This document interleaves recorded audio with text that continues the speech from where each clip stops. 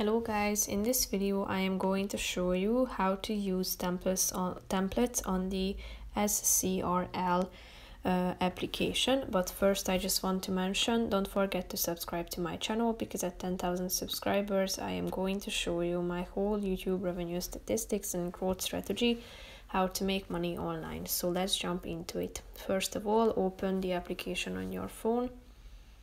And after that, tap on the templates button down below, which is the first option. As you can see, there are many templates that are free, but you can also choose from a bunch of other options, but you need to purchase the premium in order to use those.